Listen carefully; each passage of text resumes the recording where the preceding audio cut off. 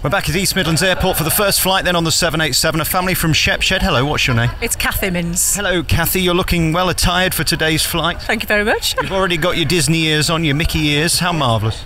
Yes, we've been before. This is our second trip and our family are coming with us this year, so we're looking forward to a great time. So there's 8 of you all together? 8 of us all together, yes. We're going to introduce them to Mickey Mouse. So. And also on the brand new 787, the new Dreamliner that's taking off for the first time today. Were you aware when you booked? We weren't aware that it was the first flight of it, no, but we've been reassured. The nicknames we've given it, we've stopped using now. So. Oh, no, what were they? Screamliner, Deathliner. Oh dear, you're not the first. I just asked a 75-year-old how she feels, and she said when her time's up, her time's up. Oh. There's certain trepidation, isn't there, with this flight? There is, but the staff have reassured us quite well, so I think we're going to be okay. We're quite looking forward to it now. Well, it's certainly the most modern aircraft in the world. What are you looking forward to? A bit of extra legroom can't hurt, can it? No, and also I think they've reassured us it's going to be quite quiet and quite a smooth flight we've been told about as well, so yeah. Very good. It's quite long though. How do you keep the kids entertained?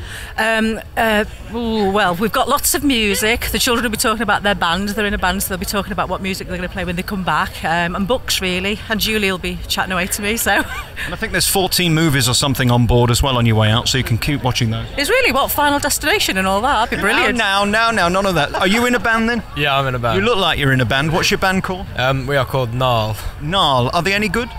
I'd like to think so. What kind of music is it? Folk music, jazz? Kind of indie rock. Classical music, indie rock. Indie rock. Right. What's your favourite tune that you do with that? Well, we've written a bunch now, and then we're really into bands like the Arctic Monkeys and things, so we like to sort of take inspiration from that. All right, tell us your name. So this is the first exclusive interview when you're a megastar, and I can sell this for thousands. Well, I'm Luke Mins, and we're in Gnarl. Gnarl. Okay, write that down. What's your website? We've got a Facebook page, which is facebook.com/gnarlmusic. Very good. Have a great flight. Thank you very much. No more naysaying. It's going to be marvellous. No, we're going to enjoy ourselves. Thank you. Thank you.